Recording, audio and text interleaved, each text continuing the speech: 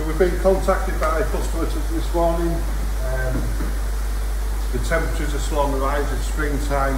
It's a time when you've got to take, you've got to observe your koi carefully and watch for any unusual behaviour. The customer's contacted this morning. He's got 3 small koi that are swimming. He thinks they're clamped up. By clamped up, what he means is they're swimming slowly, mid-water, and they've got one pet fin pulled in tight to the bodies, and they're just swimming along slowly and aimlessly. So we've checked the water parameters. The water parameters have all come back good or reasonable.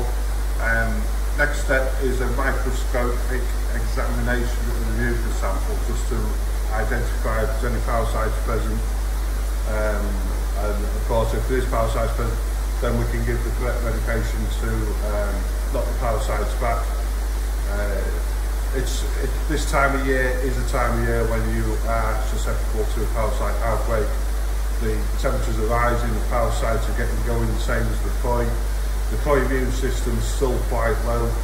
So this time of year, if we do find parasites and we knock them back, and it just gives the koi a chance to give the immune systems a build so they can fight their own battles in the spring. So to do the sample, we've asked the customer to bring the 2 small koi to the shop. The koi will remain in the boot of his car. There's no koi allowed anywhere in the shop because of our biosecurity procedures. So we'll go out to the shop, we'll go out to the boot, and we'll take a mucous sample from the koi, and we'll identify if there's any parasites using our microscope. So what we need is, we need a good scrape card, plastic card. You will see some people using the slides to take the mucous sample. We wouldn't recommend this because if the fish flick while you're doing that, you could put them quite easily with the glass. So use a nice smooth plastic card for taking the mucous sample. Gloves, always wear your disposable gloves when dealing with koi, just in case there's any bacteria there. You obviously don't want any cuts on your hands. Environs. So here's a little tip that we use for getting gloves on. We don't use powdered gloves. We like to use just plain gloves. So all we do is, my hands are quite large, I struggle to get them on without whipping them. Just use a bit of Envirex over the pond.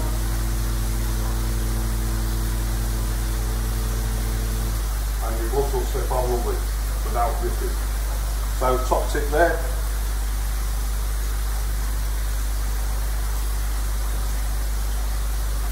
So there we go, folks. We will wait for the customer to arrive, and then we will go and get a sample of mucus from his koi. Right, so Will's come in to have a couple of fish scraped this morning. We've got a clean slide, a clean slip. Always position them there on the microscope so we know where they are. I'm going to use a plastic card to get the sample. So we'll go and get a sample, Will.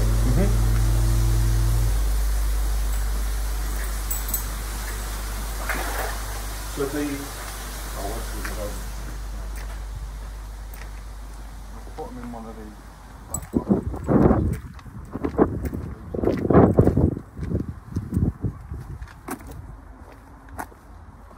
Look at this.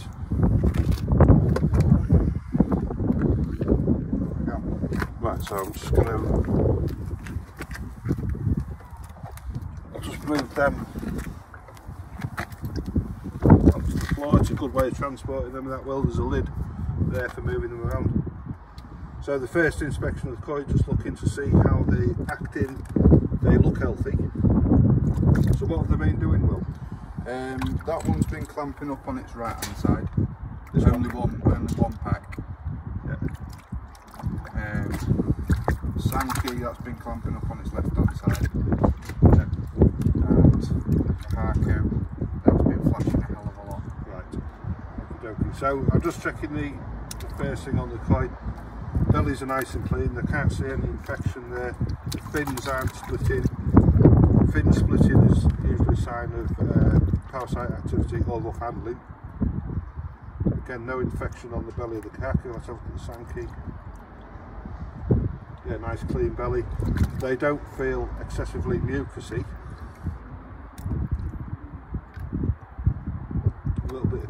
mucus there, but that's nothing to worry about. So to take a scrape, I take the card and I scrape from the head towards the belly, just applying enough force to take the mucus. There is mucus there on the side. What I'm going to do is take a bit of mucus from all three koi. See that mucus there, then flip the side.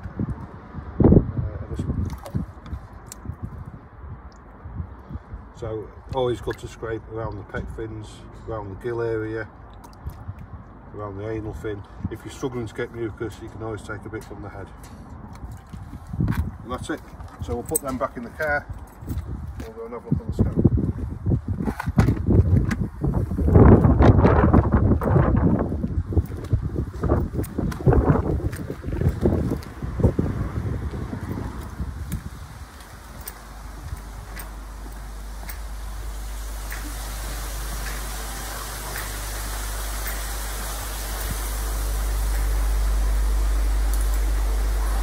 So, to move the mucus from the slide, we'll just slide down onto the thumb, position it on the slide, and there's the sample from 3 koi. Can you see that? Yeah. Card down. We again, this is just my method and the way that we do our mucus sample. So just chopping the sample up a little bit. It's wet enough. If it's a little bit dry, then you would use a drop of the pond water just to do that. Put the slip on and just gently press. That's our sample ready to go.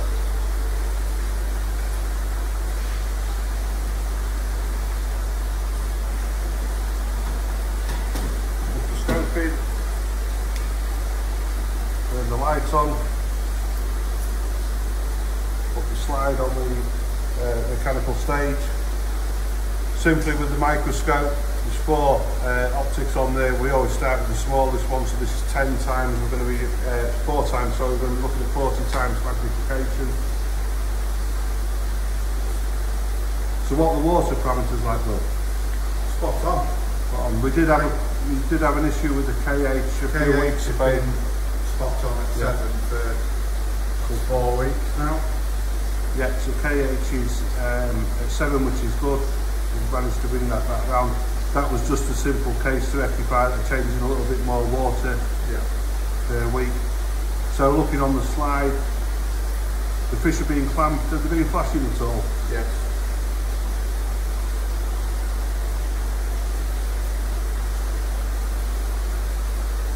So just scanning across, looking in all the favourite spots for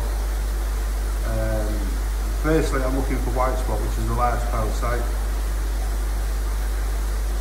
Trichodina, flukes, you'll spot them all at this magnification. Because I know where I'm looking, I can also spot costia at this magnification.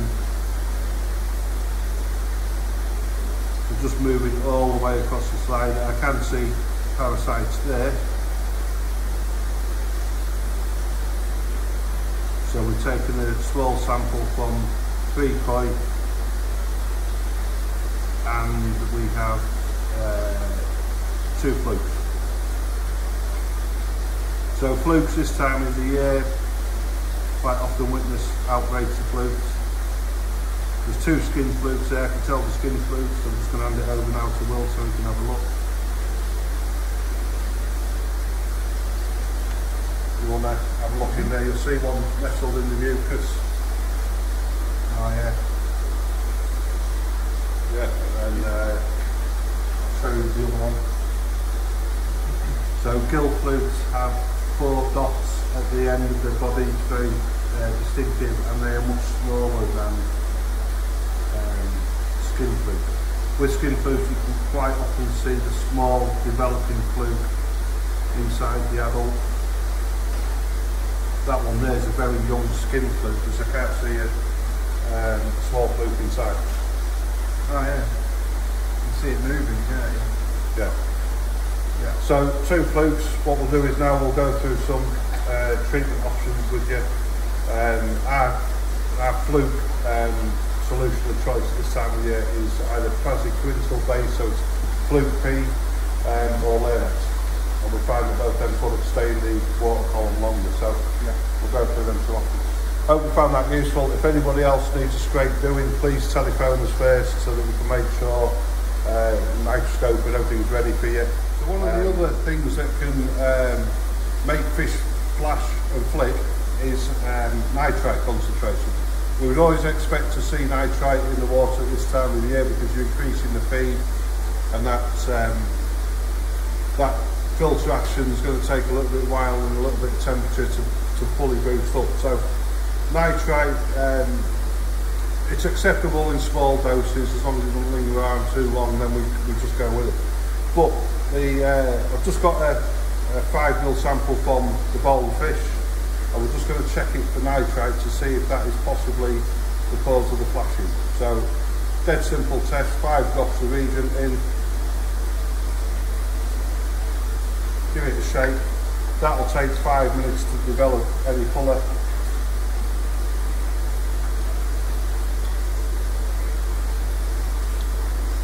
So we'll just let that rest for 5 minutes and then we'll come back and see if there's any nitrite in the water. Right, so we've just done the nitrite test in the Will's water.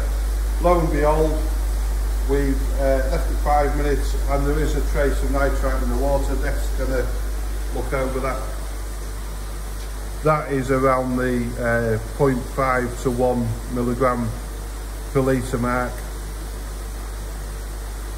Fully expected at this time of the year. I'm not surprised or shocked at all to see that nitrite reading.